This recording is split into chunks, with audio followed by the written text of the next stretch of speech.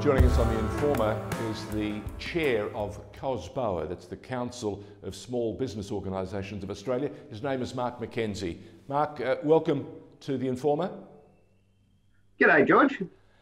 What a tremendously difficult time we've had of things. Small business has been challenged on so many levels. I mean, it's hard enough at any time for small business, but these are extraordinary times. How have you found things, and what is your read on the current temperature? How healthy is small business across Australia first? Yeah, I think it's really interesting. We tend to focus a lot on what COVID has actually done to small business, but for a lot of small businesses, they were starting to be hit about September last year, where we had businesses in regional Queensland and regional New South Wales that were hit by bushfires, they were hit by floods. We then had the catastrophic bushfires that occurred through the summer of 1920, and then we went into COVID. So for a lot of businesses, George, they've had a double hit. And I suppose in each of these circumstances, what you tend to do in small business is you rely on yourself. You get knocked down, you get up again. But I think it would be fair to say that there are a number of business owners at the moment that are just really at the point of saying, can they pick themselves up for, another run at it? And probably the temperature at the moment, there's a fair bit of anxiety out there at the moment about what the future looks like. You mentioned quite rightly the bushfires. I forgot to talk about them, but you're so right. Businesses, many of them, great many of them, in those affected areas really didn't have a chance to recover nor see business come back to them before the double whammy of COVID. What do you say to them? As COSBOA, as this council of organisations you come together to support, what have you been saying to them to keep their chin up? Well, I suppose two things. The first thing is we're riding with you through that process. So a number of us have small businesses. We work in industry bodies that actually support small business, and we're talking to government. And the second thing to say is the government is listening and has been listening for some time. All of the governments, state and federal governments. That doesn't mean they can necessarily do everything we need them to do, but we've seen a whole raft of measures that, to be honest, are extraordinary. If you think about forgiveness of business loans or deferral, we've seen forgiveness of payroll tax in some states. So we've got really a sense here where government understands that small business really is the engine room of our economy. Small and family business employ around 65% of all people that are employed in the workforce across Australia. They recognise that, and the government is coming to the party. We'd love them to do more than they're currently doing, George, but I think when you start to look at it, we are having good results with government in terms of looking at the opportunities that lay forward. And as a result, you've got a government that's actually listening. That still means for all of us, though, that the real challenge is how do we navigate, I suppose what I'd call, George, the unprecedented uncertainty. In small business, we normally deal with normal uncertainty. I'll put some money on the table and I start a business, I put my shingle up and I hope customers will come, and they may or may not come. Whereas what we're dealing with now is unprecedented uncertainty, a once in a generation, once in a lifetime economic crisis. And the risk that we've got this virus running around invisibly there that may result in government having to reinstall lockdown restriction measures that will impact my business in the future. That's not a scenario most small businesses have ever had to deal with. Now, that's the point I was going to touch on. This is now enforced. This is government enforced layoffs and restrictions and stalling, which challenges you on a completely different level. Now, I'm excited to hear that there are some governments that have come to the party. We're talking about federal and state governments around Australia that have come to the party. But what are the banks doing? What are our landlords doing across Australia? Because I can imagine now you're at the airport, you've got a small business, you'd be absolutely dumbstruck with what's next. Yeah, and I think it's not just what's next, but it's also, as a small business, typically I have a little bit tucked away for a rainy day. Yep. But the fires and COVID-19 have meant all that's gone. The cupboard is bare. And so now I'm looking to rely on assistance that's provided for government through things like JobKeeper. And that has helped keep a number of businesses alive.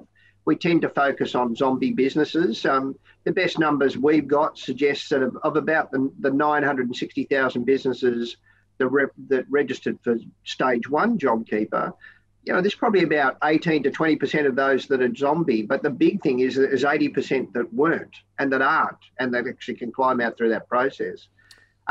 The banks in particular have been phenomenal. And I know we often in Cosmo, we're often belting the banks for not being able to get good access to credit. But Anna Bligh, Matt Common, who's the chair of the ABA, have been phenomenal. They've worked with us around trying to understand what are the challenges that businesses, small businesses in particular, are dealing with. How can they actually develop products that are more fit for purpose than the products we've actually had to date? And I can say personally, certainly for the industry that I represent, I've had cases where I brought specific cases of hardship to the ABA and then been directed to the relevant bank, and that business owner has had a fit for purpose solution that's actually been developed. I think the biggest challenge, George, really in all of this though, is knowing where to go, knowing how to access that. Because if you just walk into a bank and to your local banker, you'll tend to get some very generic advice, and that may not be in your best interests. And so to a certain extent, it's really about understanding what's out there, and then I suppose being a little, not so much pushy, but a little firm in going back to your banking advisor and saying, look, I've been here with you for a long time. I've been in business. There's nothing structurally wrong with my business. I just need some help to get through this low revenue period. Well, on that subject, what about the landlords? There are so many small businesses and other retail businesses that would be feeling enormous pressure and being pressured, I suppose, too. Are there discussions? Are there negotiations? Is there movement? Is there an opportunity to find some common ground? Maybe hit the reset button, because as we spoke to Sandy Chong, and she said to us that one of the greatest things that she was observing was the model had been broken and they needed to hit a reset button and go forward. Can you comment on that from that perspective? George, that's probably the hottest issue for us at the moment. So if I think about the businesses that are coming out of COVID, I've had some that have actually done quite well. They tend to be located in suburban shopping centres and suburban high streets. I've got businesses that are climbing out of it, but they've still got some work to actually do. And for them, finance and rent are significant issues. And then I've got businesses, particularly in CBD precincts, where no one's actually going to the city. So they're not buying the coffee, they're not going to the restaurant, they're not getting their haircut. In those locations, I'm paying very high rent. And I've actually got a landlord who is probably a bigger landlord. It's not a mum and dad investor. They've got loans at the bank. And so you've got this supply chain of, I've got a tenant, let's just say it's a hairdresser in a CBD location, that can't afford the rent because the customers aren't coming in. So they go to their landlord to seek a concession in rent. And we've got some federal rules in terms of the commercial tenancy code that provides mechanisms for me to be able to negotiate that. But then the landlord has generally taken finance from the bank to be able to meet their requirement to own the premises. And so they also have to be careful that they don't violate the covenants with the banking industry, where effectively by giving me a concession in terms of my rent, it devalues their building, and they then trigger some problems in terms of their loan arrangements. And so this is a really complex issue that has not yet been solved. And so we have a situation where I, as a small business owner, am looking to get a rental discount, not for 3 months, but for the next 12 to 15 months. And within that context, while I might have a bit of goodwill from the landlord, they're actually saying to me, well, my problem is I've got a loan with the bank where I'm not got forgiveness. I'm potentially going to end up, as a result of giving you a discount and the other tenants a discount, I'm going to result in a means of inadvertently devaluing my property and then violate the covenant of my loan. Now, there's a very active conversation going on at the moment with the banking industry and with the property council and the property industry to see how we solve that problem. But I'll be honest with you, George, it's a really complex problem. And really, for me, sitting there as a small business, I'm just looking for a discount on my rent.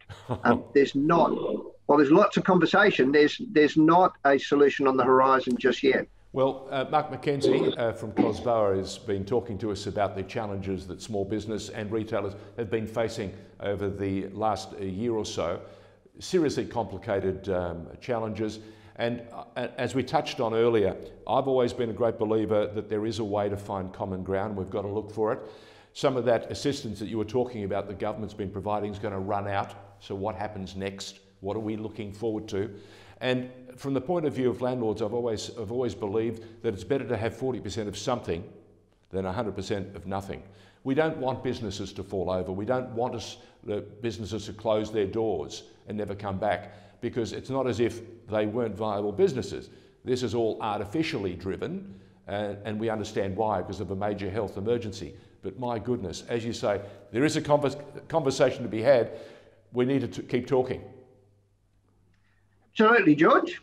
Mark McKenzie, thank you very, very much for joining us. We hope at some stage over the next week or so to catch up with Peter Strong and see if that conversation has been moving on, because as the CEO, I bet he's doing some elbow work at the moment. Absolutely, he's working really well for us, and I mean, you're probably seeing him in the media, but that's really the tip of the iceberg in terms of him putting pressure on a whole range of players, including banks and landlords and government.